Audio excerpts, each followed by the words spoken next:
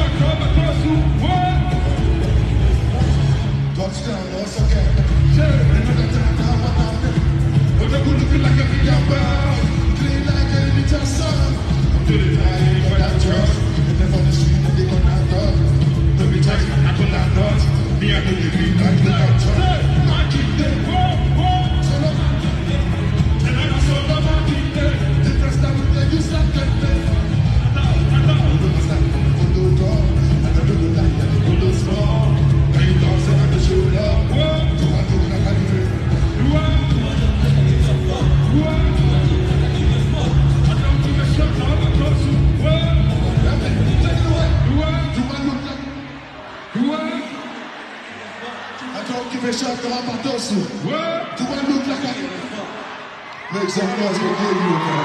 Love you. Yeah, this is one of my best friends in the world, and I'm never going to know him.